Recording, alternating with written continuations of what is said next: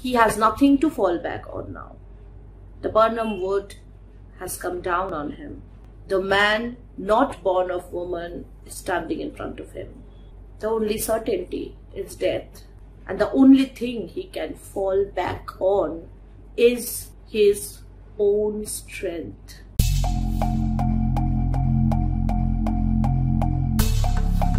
Hello and welcome back to Nibblepop.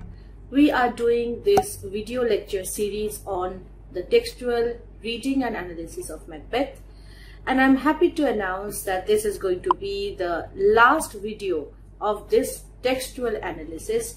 We have already completed 19 videos with almost 10 hours of content, which is absolutely free.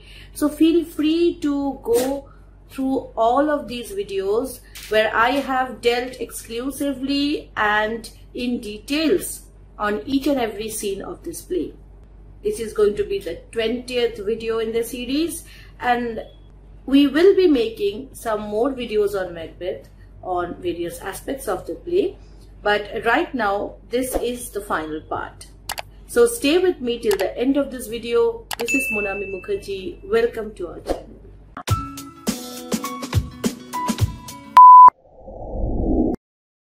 In the previous video, we have finished in the heat of the battle.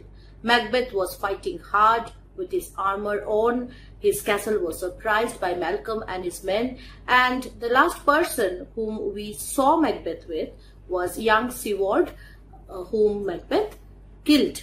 Now in this scene, we will see Macbeth come face to face with his worst enemy, who is none other than Macduff. So let's begin the scene.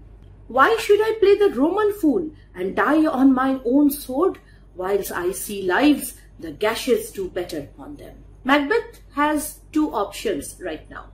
One, he can kill himself, and two, he can fight his enemies. But he knows that there is hardly any chance that he will win any battles now. But he decides to go on fighting and does not want to die like Roman heroes who courted death once they were defeated. Whilst I see lives, while he sees soldiers about him, attacking him, the gashes do better upon them. So if I see soldiers, it is better that I put some wounds on them. So we see here the fighting spirit of Macbeth, which does not decide to surrender so easily.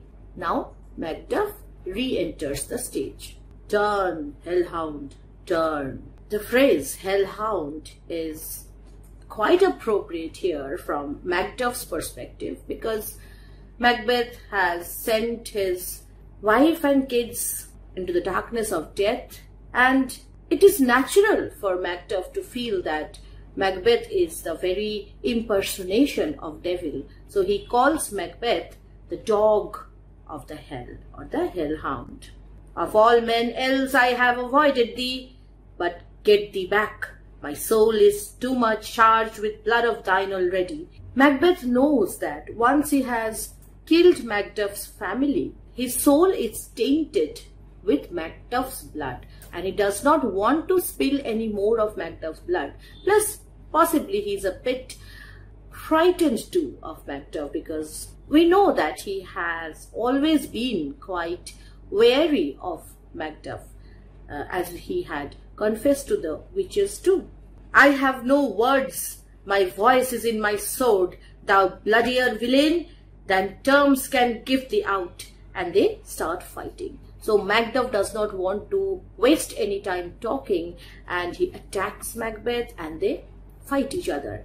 Macbeth still has some ounce of confidence left in him, now that he knows that no man born of a woman can kill him, and he says a few things to Macduff while fighting him. Thou losest labor, you are wasting your energy. As easy mayst thou the intrenchant air with thy keen sword impress.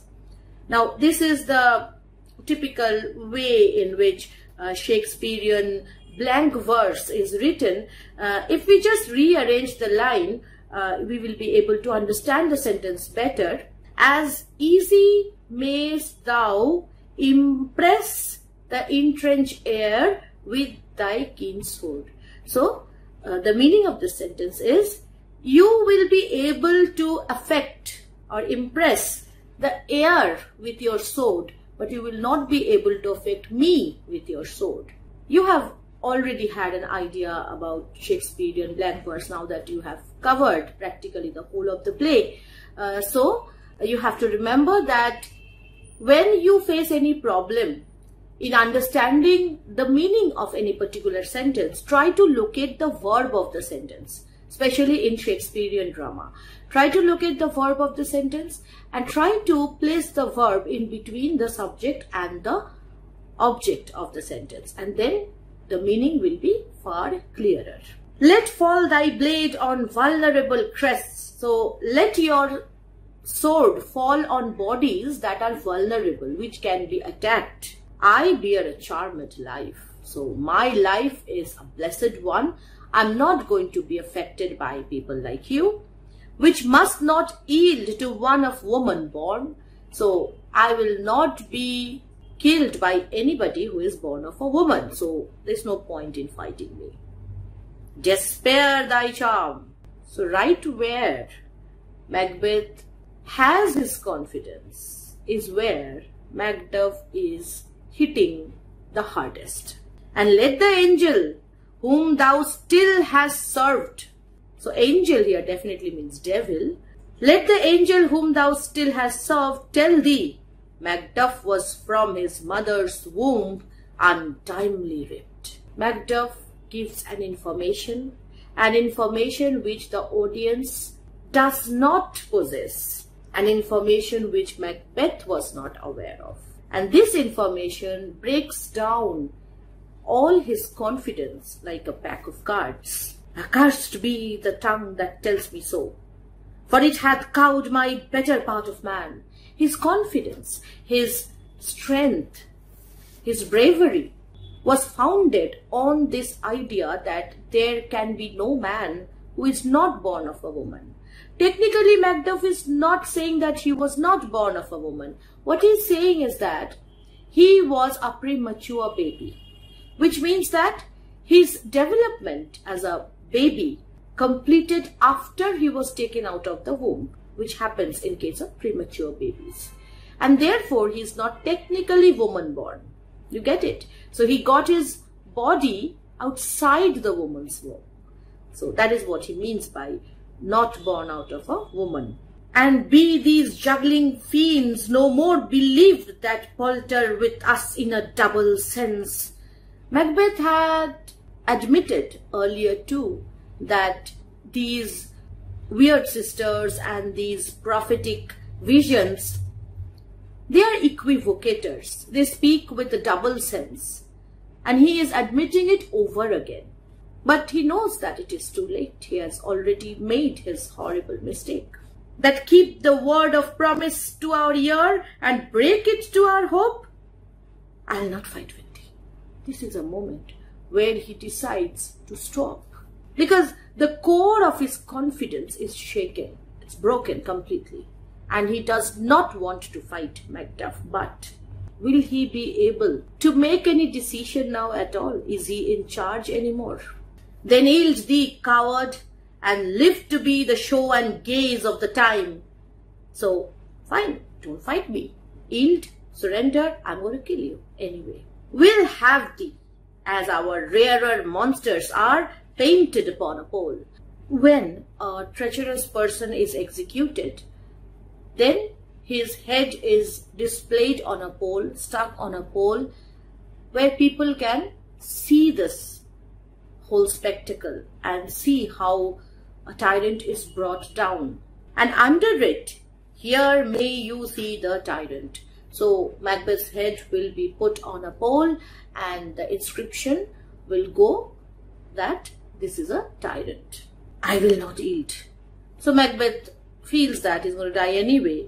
At least he will have the satisfaction that he fought till the end. To kiss the ground before young Malcolm's feet and to be baited with the rebel's curse. So I have to surrender. That means I have to accept Malcolm as my king, and then my life won't be spared. So I'm going to lose it anyway. Though Burnham would be come to Dunsinane, and thou opposed being of no woman born, yet I will try the last. He has nothing to fall back on now. The Burnham wood has come down on him. The man not born of woman is standing in front of him. The only certainty is death. And the only thing he can fall back on is his own strength and his own core of a fighter. And he feels that now that all these protective prophecies are taken away from him, the protection of the armor won't matter too. And he says, before my body I throw my warlike shield.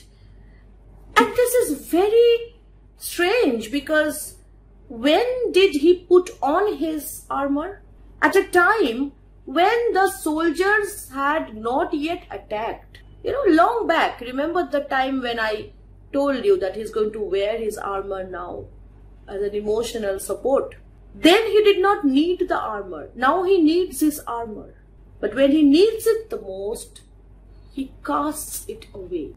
So he is playing the Roman fool here. He is surrendering to death and tries to elude himself that it is a heroic way to do. Lay on, Macduff, and damned be him that first cries, hold, enough. Let me fight you, and let me never surrender before you kill me. And they exit fighting, they re-enter fighting. So the audience is gripped by this movement on stage. Two of them fighting with their swords, going back, coming front, and going off stage, coming back on stage. And finally, in front of the eyes of the audience, Macbeth is killed. When he is killed, he is not killed with a knife or a dagger. Those are the things that the thieves and robbers and murderers use. Macbeth is killed by the valorous weapon, the sword. Because this is not murder. This is not killing. This is execution. This is a justified punishment meted out to the deserving. Macduff has his revenge accomplished. And in these moments, we see reflections of revenge tragedies within the framework of the historical play. And at the same time, this is also a personal tragedy. Because no matter how much punishment is given to Macbeth, Macduff's life is never going to be resolved. Speaking of resolution, because this is the final part of the play, this is the part where we have the resolution of the play. The play does not end with Macbeth's body lying on the stage filled with blood and gore. No. The play has to end with some sort of peace. And how is that achieved?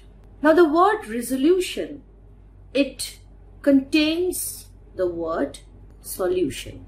It's like resolution. So there's a problem, and then that problem is solved. Macbeth was the problem. Macbeth was the chaos. And removing Macbeth turns chaos to order. So the solution offered to the problem of the play, the complexity of the play, that is the resolution here. And how is that brought about? And what happens to the audience who are witnessing this resolution? Malcolm enters the stage with old Seward. Now this old Seward is going to face some bit of bad news because his son is slain. I would the friends we miss were safe arrived. So they don't know which soldiers have died, who have survived. They don't know anything yet. Some must go off. Go off means killed. Yes, of course, some of their soldiers were definitely killed. And yet, by these I see, so great a day as this is cheaply bought. by the count of the number of soldiers who were killed from Malcolm's side, Seward feels that this victory is cheaply bought, which means that he was expecting more body counts. He was expecting more deaths. So he's happy about the whole thing. He doesn't yet know that his son has died. Macduff is missing. And your noble son? Your son, my lord, has paid a soldier's debt. This is a roundabout way of saying that he has been martyred. He is killed in war. He only lived but till he was a man. We know that young Seward was a really young man. The which no sooner had his prowess confirmed in the unshrinking station where he fought, but like a man he died. There is always a recurrent use of the masculine aspect of a soldier whenever bravery is mentioned. You know, whenever you are a brave soldier, you must have been fought like a man.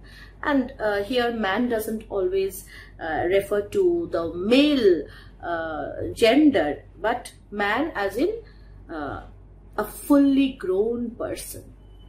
So he is a child to these veteran soldiers, but he fought like a man, an adult man. Then he is dead, aye, and brought off the field. Your cause of sorrow must not be measured by his worth, for then it hath no end. So Ross is trying to offer some consolation to old Seward. Had he his hurts before? Which means, was his wound on the front side of his body or back of his body? Why is Seward asking this? Because if his son fought bravely facing the enemy, he would get his wound on his chest. And if he was running away and got his wound while escaping, his wound would be on his back. For Seward, whose son is already dead, it is more important right now to understand that he fought bravely at least. Aye, on the front. Why then, God's soldier be he. Had I as many sons as I have hairs, I would not wish them to a fairer death. And so his knell is knolled. So his death bell is tolling, and this is some real heroic sentiment that Seward is showing. And this is something very Scandinavian too, you know, because heroism, physical heroism is so important. Concepts of martyrdom, concepts of fighting for the noble cause, all these concepts are so deeply engraved in the soldier's mind that perhaps becomes a motivation for them too. You know, if you are not motivated to die for this cause, to die for your team, then half of your bravery will be gone. So Seward feels that this is the greatest consolation, that his son fought bravely against a tyrant, and he feels that there is no regret in him. He is worth more sorrow, and that I'll spend for him. He is worth no more. Malcolm is saying that yes, we should really be sorry that he is no more, and his father is saying that no, we don't have to be any more sorry. They say he parted well and paid his score, and so God be with him. Here comes newer comfort. And now, because Macbeth is responsible for young Seward's death, the only comfort old Seward can have is to see Macbeth dead. And so now that Macduff enters the stage with Macbeth's head, he feels comforted. Re-enter Macduff with Macbeth's head. Hail King! Macduff is referring to Malcolm, of course. For so thou art. Behold, where stands the usurper's cursed head. Look, I have brought the head of Macbeth for you. The time is free. I see thee compassed with thy kingdom's pearl. The greatest noblemen are compared to the pearls, expensive jewels in the court of Malcolm, and they are surrounding Malcolm. That speak my salutation in their minds, whose voices I desire aloud with mine. "Hail, King of Scotland." So he wants all present to welcome and greet Malcolm as the King of Scotland. Now I want to pause here a little bit. Macbeth's head is brought on the stage. Why is this important? Of course, when a tyrant is killed, his head is displayed all around so that people get a message that this happens when you flout the rules of ethics and morality, when you go against God, when you go against the rules of humanity. This happens when you do something really evil like Macbeth did. That is fine. But what about the head? I'm sharing a very unrelated fact here with you. I'm talking about a research that was made on guillotine. Guillotine is that execution device that was used in France to behead people, to cut off their heads. It was a huge structure with a lot of load, a lot of weight, and the sentenced prisoner or the criminal had to place their head, and that guillotine blade would come down and cut the head cleanly. Okay, so that was the concept of the guillotine. It was thought that the guillotine was the most painless way of killing, because once your head is cut off, you die instantly.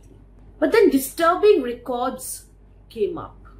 Researchers came up to the point where finally in the 20th century, if I'm not very wrong, it was something around 1977.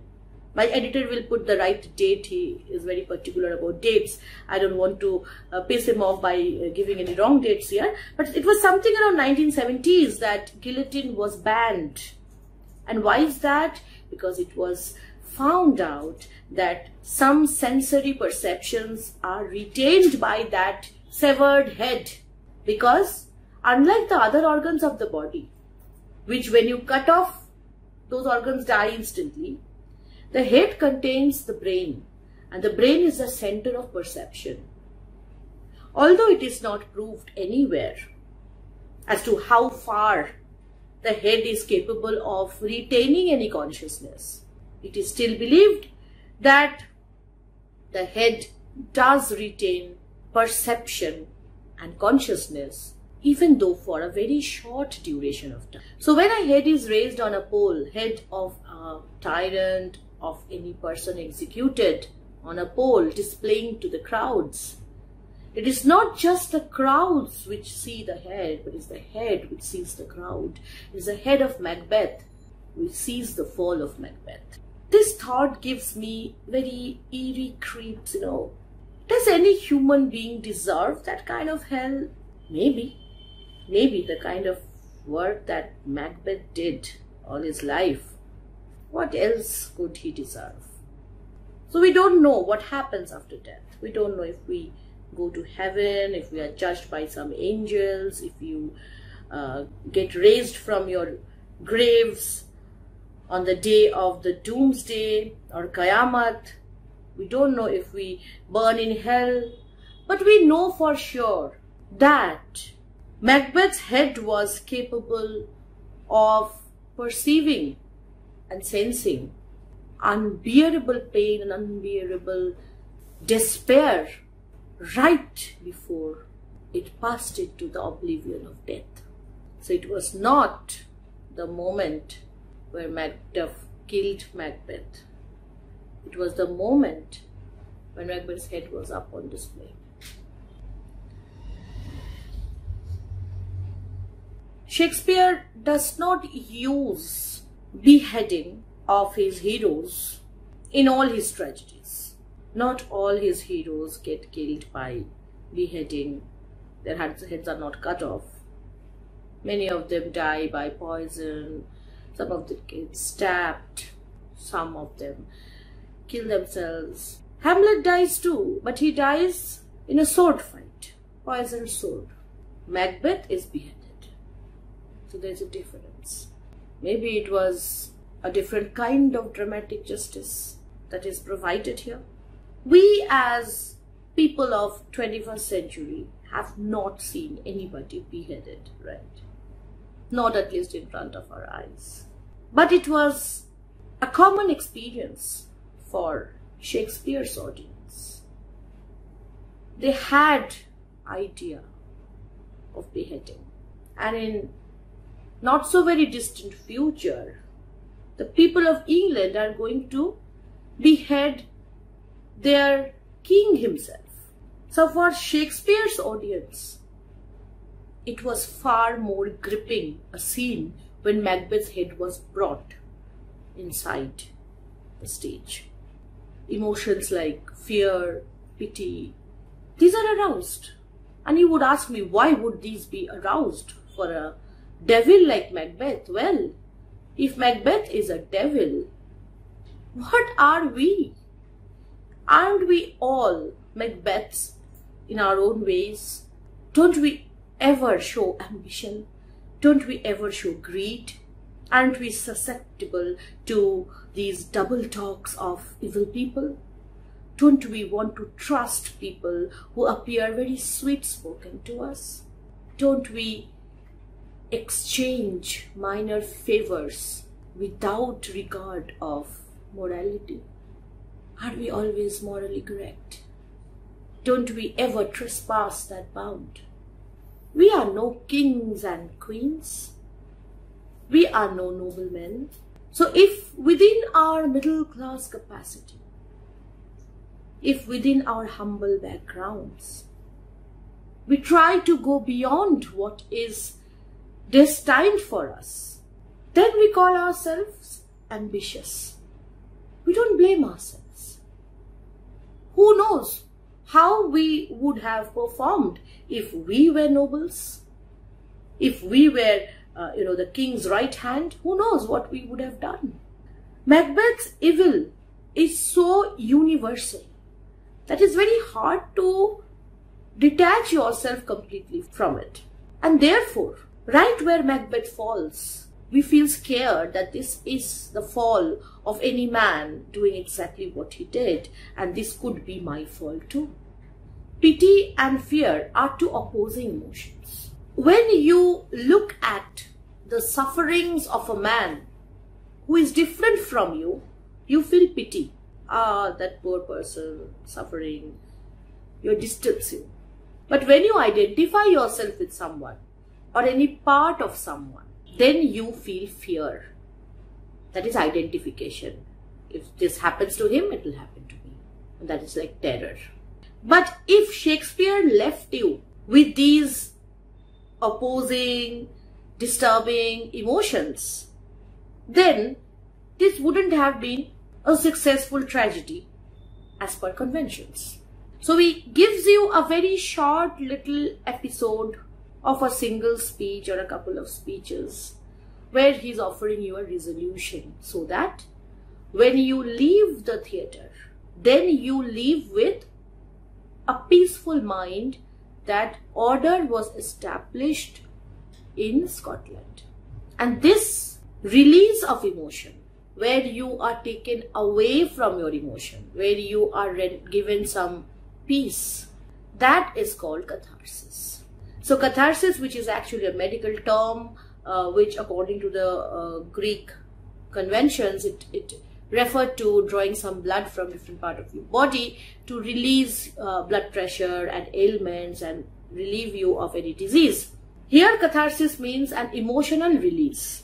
So let's look at the last part where we are offered this emotional release, where we are offered this moment of relaxation finally, so that we can live at peace. The last speech is by Malcolm, who is hailed as the King of Scotland.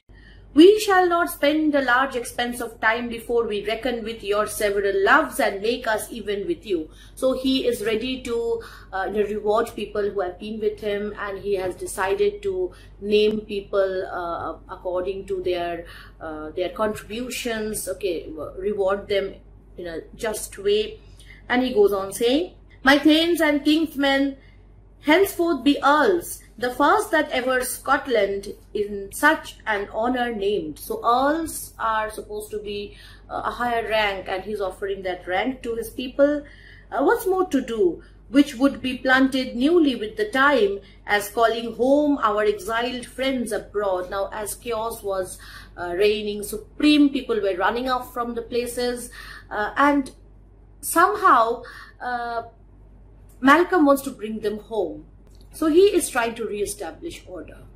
So he's offering that kind of peace that fled the snares of watchful tyranny, producing forth the cruel ministers of this dead butcher. He's referring to Macbeth here, and his fiend-like queen. He refers to Lady Macbeth as a fiend-like queen, who, as it's thought, by self and violent hands took off her life. So here we have some idea about how Lady Macbeth died, that she committed suicide. And that is what people say, Malcolm is telling us. This and what needful else that calls upon us by the grace of grace. So the way Lady Macbeth dies is also not the right way to do according to Christian ideals, because suicide is a crime, a sin, because you're taking your own life.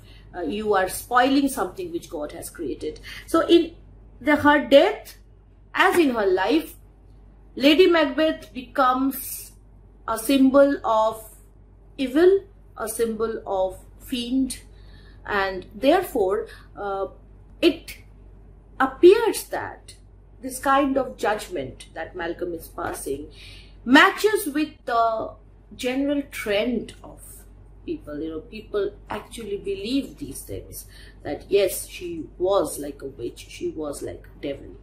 So thanks to all at once and to each one whom we invite to see us crowned at Scan. Ends with a rhyming couplet, but that's fine. It's not like he's connected to the devil because he's speaking in rhymes here. But this ending couplet, this gives the final resolution that Malcolm is going to rule Scotland from now onwards. Before I forget, let me just give you one information. The tragedy of Macbeth is coming up in 2022 or 21, I guess. I will again give you the exact information alongside while editing. And it is by Joel Cohen. Now, if you are familiar with the Fargo series, you would know that the Cohen brothers, they produced that, they directed that, and well, Fargo is one of my favorites. So I'm really looking forward to this particular rendition of the play, and I will really recommend, rather pre-recommend this particular tragedy. I have already talked about Polanski's version, which is really my favorite. I didn't like the other versions much, and I'm really excited about this Joel Cohen's production of Macbeth, which I'm sure is going to be amazing.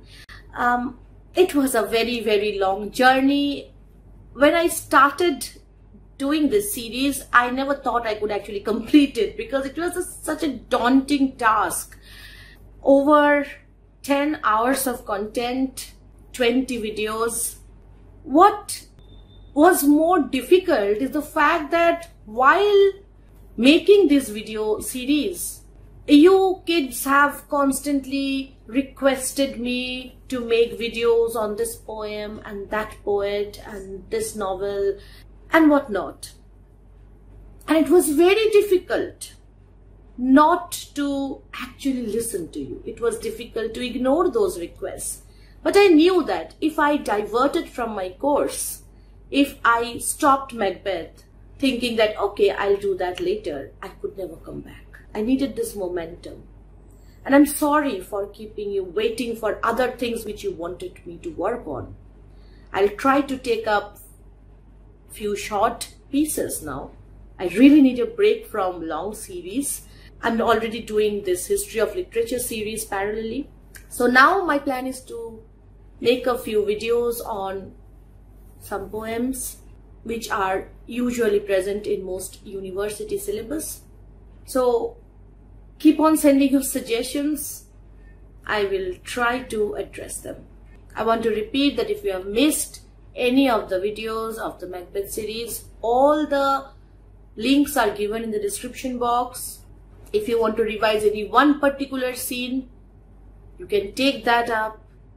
But I will recommend that you should watch the complete series. It is just 10 hours and investing these 10 hours will really benefit you in the long run.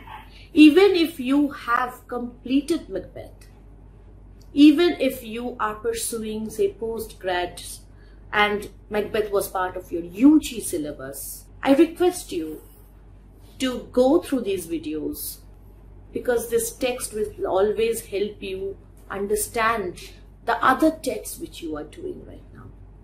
Thank you for all the love and support. I'm really so very grateful.